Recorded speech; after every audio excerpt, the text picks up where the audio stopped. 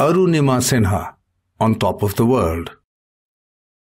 A disability remains a curse until one decides to change one's mindset. This mantra inspired Arunima Sinha to grab a spot on top of the world. A native of Ambedkar Nagar in Uttar Pradesh, Arunima belongs to a family that enjoys sports. Having lost her father at the age of 3, Arunima faced regular travails such as unemployment and insecurities about her future, until one fateful night in 2011. It was a train accident that changed her life forever.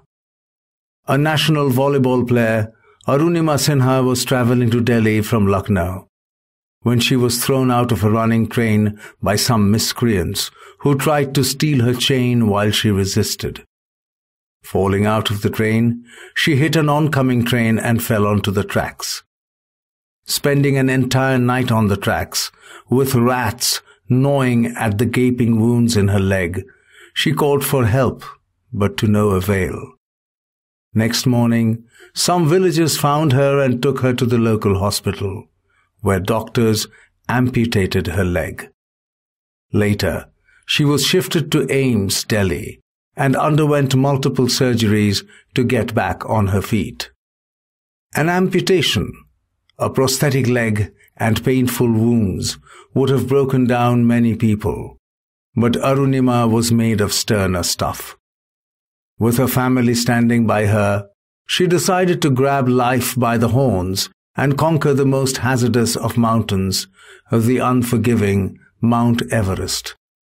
Mountaineering in her state would be the greatest challenge to overcome. The first step towards this goal was to meet Bachendri Pal, the first Indian woman to scale Everest. Arunima went to visit the mountaineer soon after she was discharged from hospital. Although Pal was encouraging, she warned Sinha that it would be a formidable task to achieve the trek. She told her, "Arunima, in this condition, you made such a huge decision. Know that you have already conquered your inner Everest. Now you need to climb the mountain only to show the world what you are made of." Spurred on by the encouragement from friends and family, Arunima prepared for the longest journey of her life, and possibly the most arduous. The trek to the summit has always been the ultimate test of endurance, even for the fittest of people. Arunima's trek was in many ways her litmus test. The amputee started her training even before she was completely healed, and worked relentlessly for 2 long years before making it to Everest Base Camp. She sustained various injuries during the journey. She would need to repeatedly adjust her prosthetic leg, which made it difficult for the mountaineer to continue the trek at the same pace as before. Arunima's challenges didn't end there. Mountaineering is an expensive undertaking. Some say the only thing tougher than climbing a mountain is raising the fund for it. Most ardent mountaineers seek sponsors to fund their climbs, simply because they cannot afford them. Arunima faced many rejections while looking for sponsors. Not many companies she approached were willing to pledge their money on an amputee whose wounds had not healed. Meeting the requirement for her trek, close to 60 lakh rupees, was nothing less than an ordeal. Nonetheless, her trek to the base camp changed perceptions, and she started receiving sponsorships. Tata Steel Adventure Foundation became one of her main sponsors. She enrolled in the Nehru Institute of Mountaineering and trained in the mountains of Ladakh, Uttarakhand, and Nepal before she tackled Everest. Her Sherpa, Nima Kancha, and she trekked to the summit despite various odds. At many points during the ascent, she was faced with hurdles that would have daunted anyone.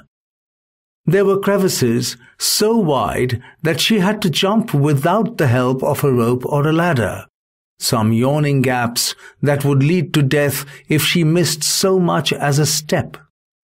She also had to listen to people goading her about her slow pace, while others admired her fortitude. However, Arunima persevered through it all, even crawling at some points during the journey. Sinha recounts the breathtaking scene of ice-tipped peaks piercing the inky sky and how it struck terror in her heart with its sheer magnitude. On the morning of the trek from the final camp to the summit, her Sherpa and Arunima were the first to start. The sight of dead bodies strewn across their path was appalling, but she did not let that deter her. In spite of being the first to leave the camp, their progress was so slow that many climbers overtook them during the day.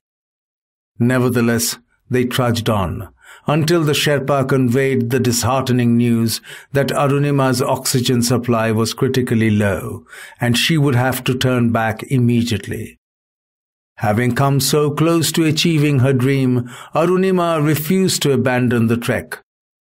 Nothing would stop her now, even the morbid possibility of facing death if she ran out of oxygen.